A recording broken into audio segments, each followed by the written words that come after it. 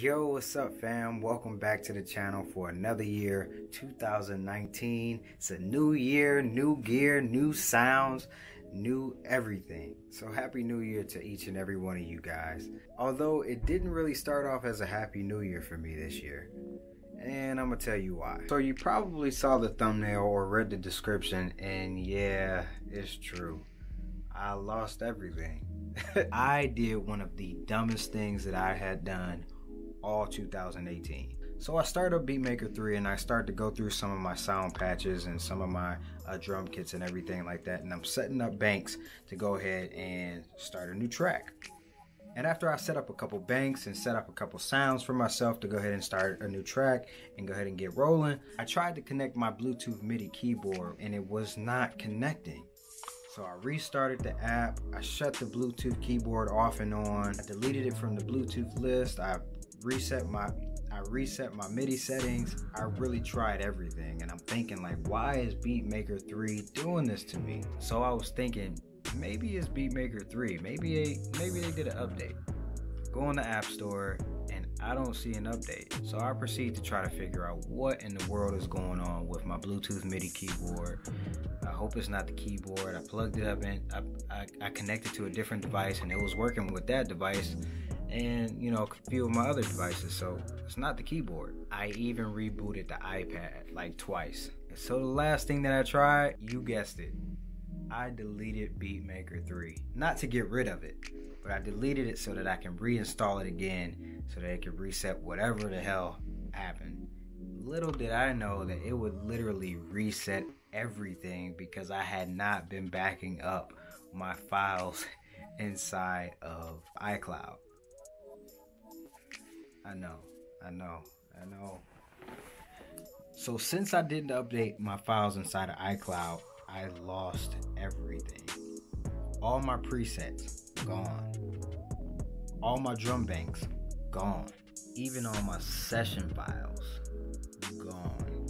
And I have been going 3 months without backing up to iCloud.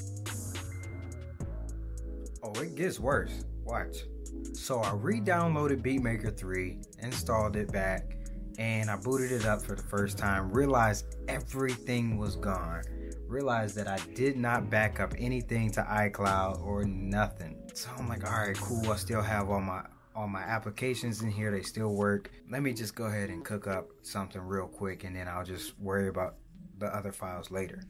So I tried to reconnect my Bluetooth MIDI keyboard again, and it's still not working. Bruh, after all that fumbling around, I looked into my iPad settings. Yo, and my Bluetooth button was turned off. Lord. All of this for nothing? So yes, I have to start all over, redesigning all my sounds, reprogramming all my presets, and rebuilding my drum kits.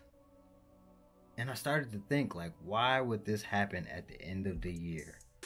Why me? Like, what in the world?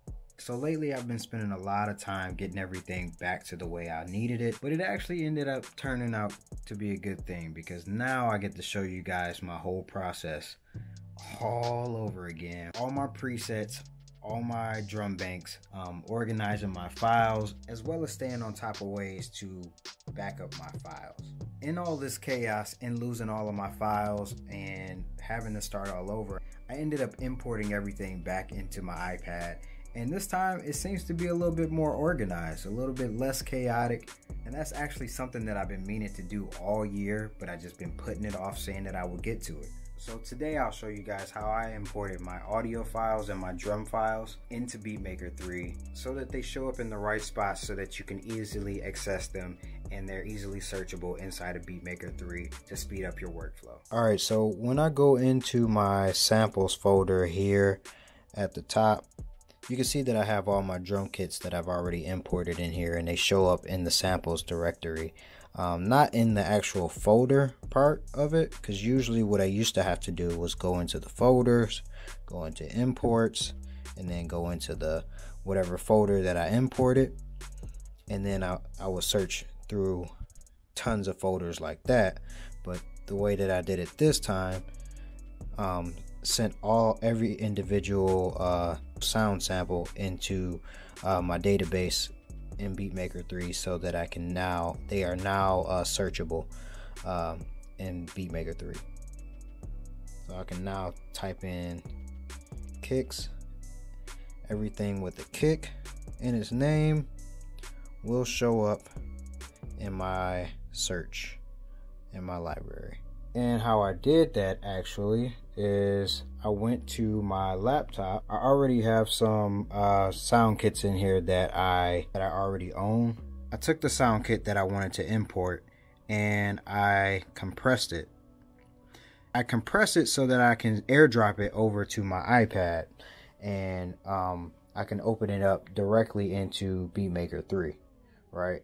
So when you don't compress these files, what happens is it'll do that thing that I was talking about earlier, where it goes into the import folder, but you can't search them by typing. You can't search them by name or by typing them into that search area in the samples directory of BeatMaker 3. So compressing them and then sending them over to your iPad lets BeatMaker 3 sort through them and then put them where they should be individually by name, and sort it through the whole database for BeatMaker 3. And when I say compress them, I mean like putting them in a zip file. So it doesn't matter how big the file is or how many drum loops you have, or drum kits or sound libraries that you have. It can be 1 folder, 10 folders, whatever. Make them a zip file, and then you can send them over, airdrop them, or send them over to your iPad, however you're gonna do that, and then open it up in BeatMaker 3. So we have some drum kits by Henny the Business. These are some dope drums. You should go check them out. I'll put a link to his channel down in this description, as well as his website where he sells his sound kits and stuff like that. So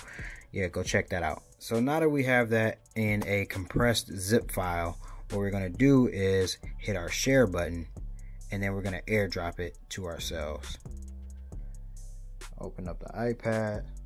Our iPad shows up on the laptop. Send it to the iPad. Wait for that to come up.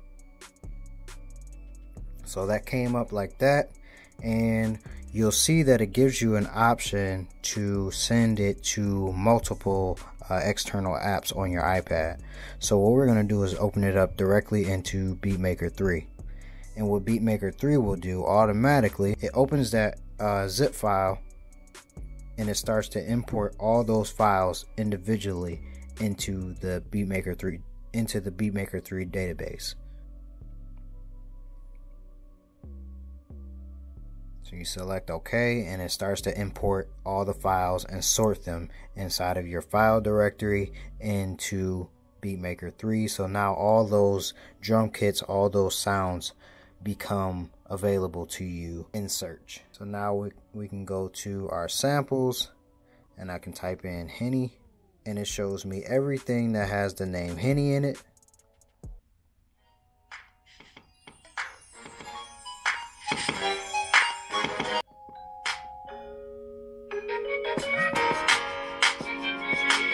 And that gets you on your way with being organized with all your files and your drum loops and your vocal samples, your kits from Splice, or wherever you're getting your kits. That is how you import them properly into BeatMaker 3. So now we'll be going over some ways to organize your files, as well as backing up storage, as well as some external storage solutions too, because you guys have been showing a lot of interest in external storage solutions for the iPad. So if this was helpful to anybody, please go ahead and hit that like button.